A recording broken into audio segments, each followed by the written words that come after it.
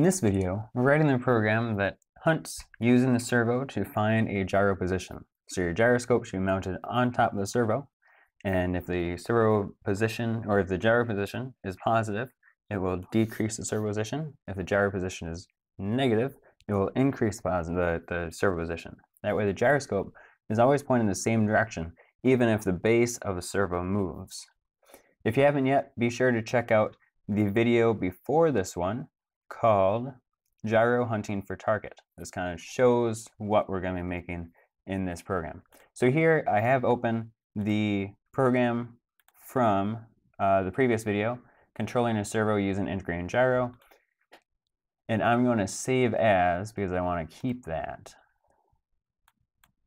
So I'm going to save it as something else.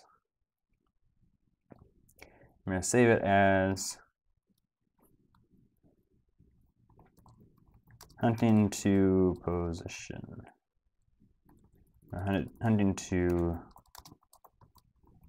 gyro position.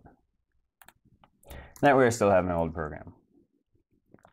We're still going to have include core.h, we're still going to have the core, the PCB, the gyro.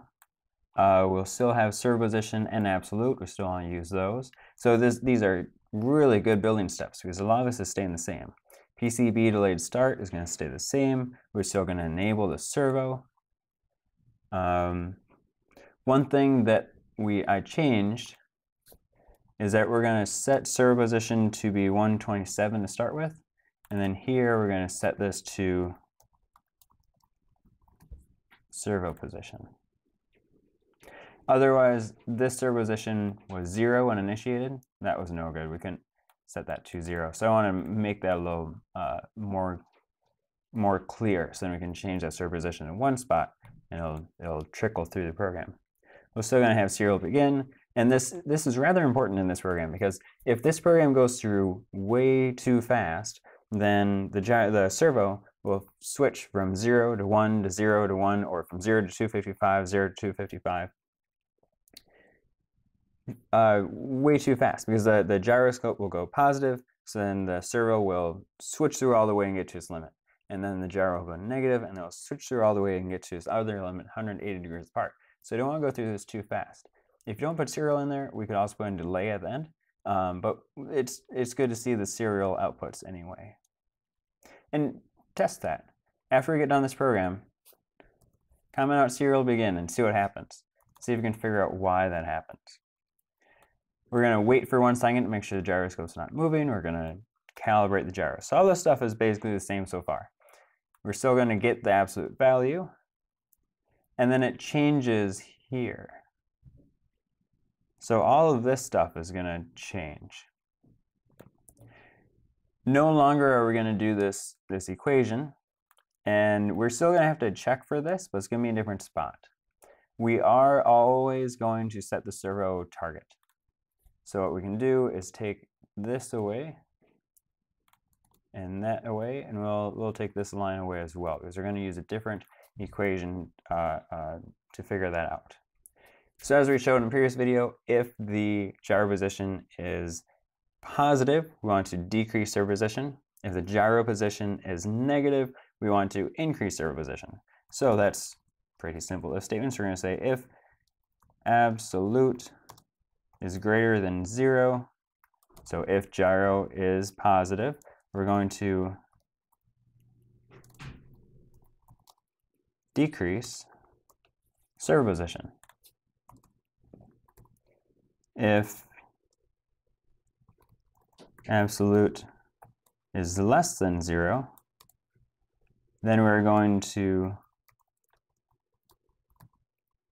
increase servo position. This negative, negative, positive, positive is just a way of saying +1. So servo position equals servo position +1. Same thing. Now we're going to run into the problem we had before where the servo is going to go counting up or counting down. It'll go 255 and then it'll go to 256, or same thing as 0. And it'll start counting up again. 0, 1, 2, 3, 4, 5. It'll get to 255, then go down to 0 again, or in the opposite direction. So we again want to make sure that doesn't happen.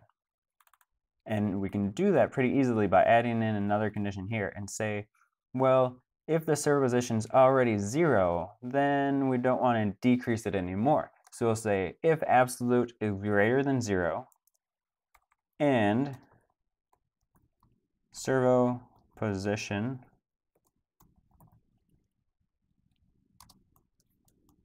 does not equal 0,